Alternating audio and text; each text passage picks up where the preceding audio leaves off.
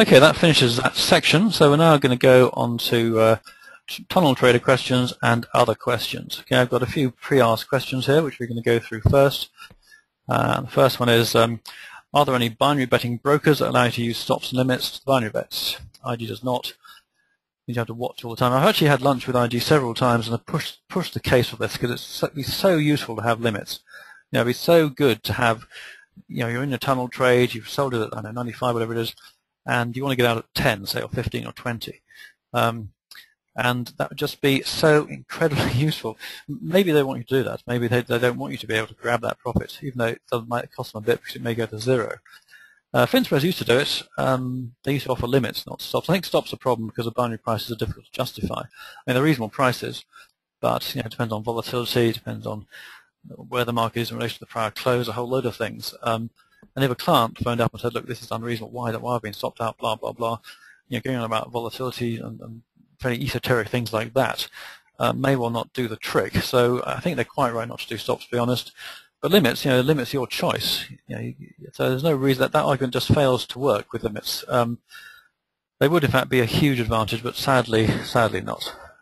Right, the next one. Mark, oh no, sorry, this is another.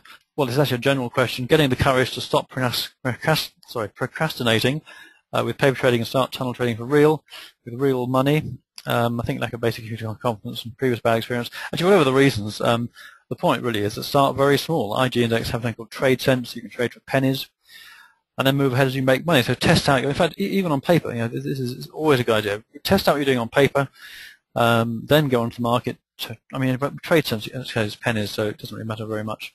Although, of course, all money matters to some extent. Mark, any comments on this? No, that's I would say, you know, with all sort of things, with all sort of business, you know, it's very important to test the water first. You know, don't commit everything. Don't put all your eggs into one basket.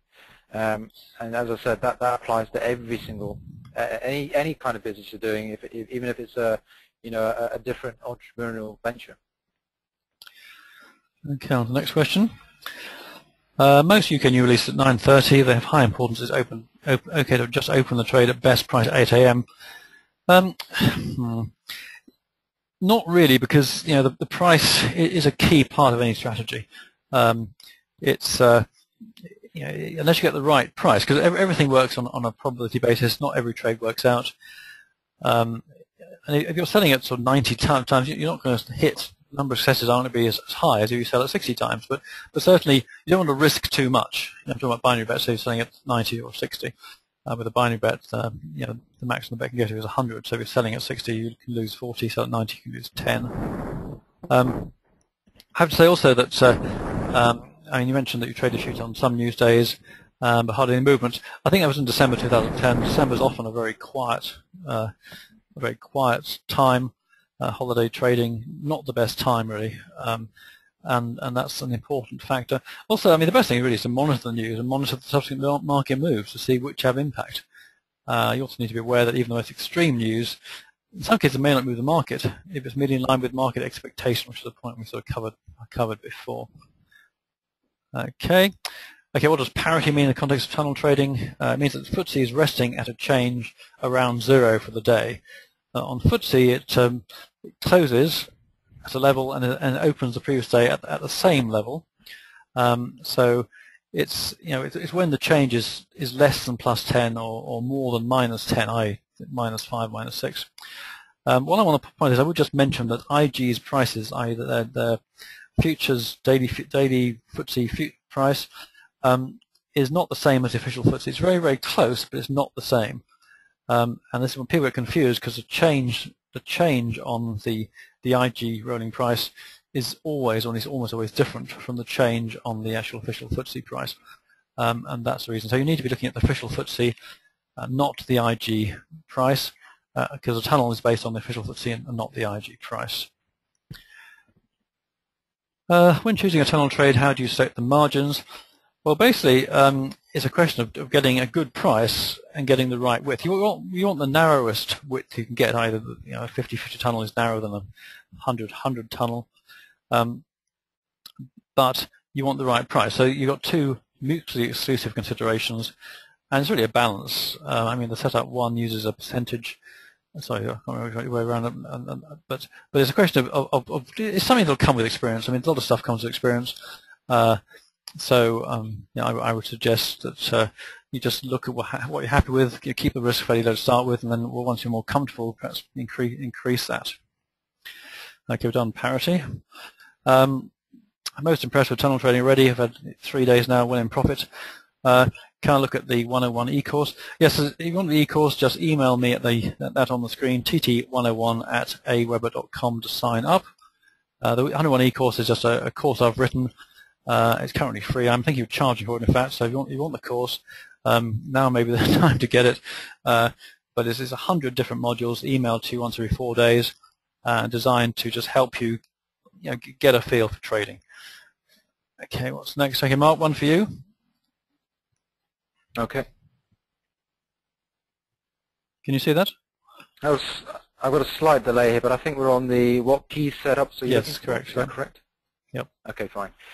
So what key setups are you looking for when trading binaries? Okay, so we've just discussed tunnels. So for tunnels, I'm looking for volatility, and we get volatility when we have news events or other key events like expiry. So most of the tunnels I'm placing in the markets are around key news in the US. And the FTSE reacts to that far more than it does to its own country's news, apart from interest rates. But at the moment, interest rates are on hold, so there's not much action there. But certainly, expiry is particularly triple witching. There's very, very good volatility around that time, and that does pay dividends strategy. For the one touches, I link that with general analysis and swing trading. So at the moment, I'm looking for a key peak on the FTSE and a decline. So I will be looking at opening a one touch further down the FTSE.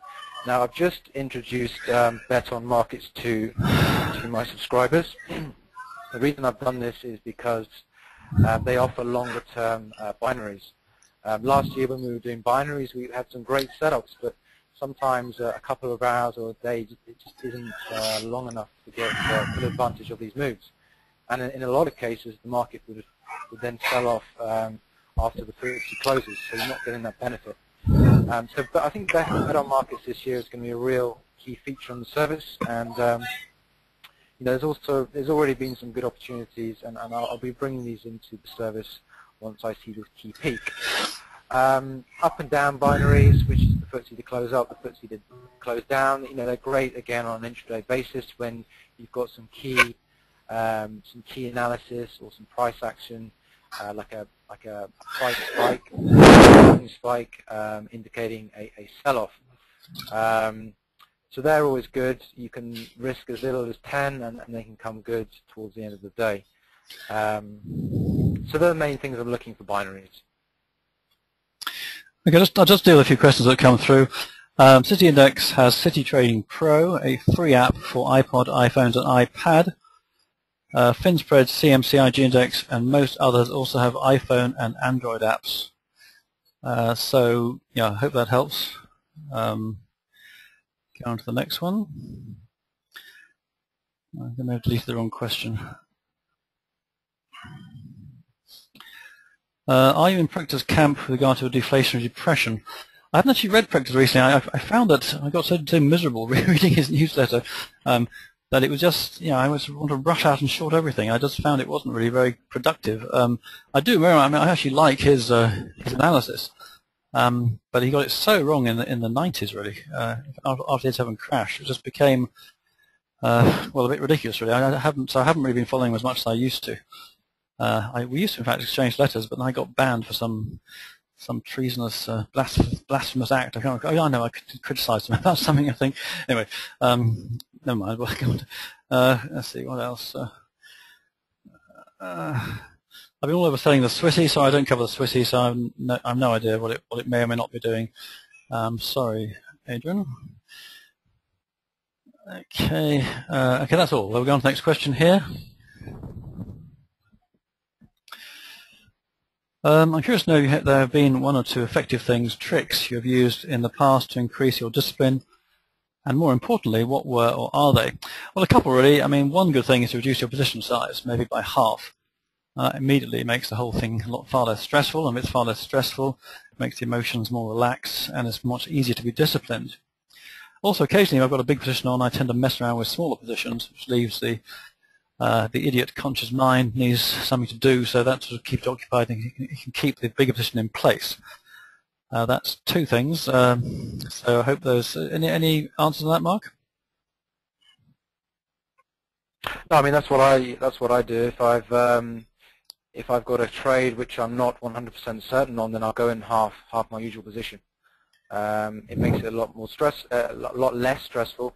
And also, if you're in a good trade, there's no reason you can't add to a trade. So the opposite, obviously, is if you're in a bad trade, you never add to a bad trade. You're just going to get yourself in trouble, and you'll probably let your stop go as well. But certainly, starting small and adding to a trade is the right practice to do in trading. I've got a few actually additions here from the questions. Never trade from a position of fear. I think that's a good one. That's from Robin. Thank you. What else? Okay. All right, we're going to move on to these questions because we're running out. John, I've got one. I mean, I've got a key one which I use as well. I think a lot of people tend to focus on their profit and loss when they're trading. Now, one recommendation I would give to you is that when you open a trade, to be disciplined, you should have already predetermined stops and already a predetermined exit level. Obviously, there will be times when you need to come out a little bit earlier, but during the trade, you should not be focusing on your profit and loss, i.e. how much you've made or how much you've lost. As soon as you look at that figure, you're going to open your mind up to emotions, and that's just going to distract your trading. So, whatever you can do, just keep your chart open or the ticker going for the opening buy, and maybe put your Hotmail or your Google Mail over covering your profit and loss. You just don't. All right, the final actually, I think we ought to get on to your next session, Mark. So the final session is: do you have a trading strategy that takes just minutes to set up, walk away from with a high success rate, kind of point and shoot? Well, that's really POM. I described POM quite well, doesn't it, Mark? Yep, that fits POM down to a T. Okay, let's go on to the. I mean, we'll come back to the other questions, but Mark, over to you for different trading vehicles.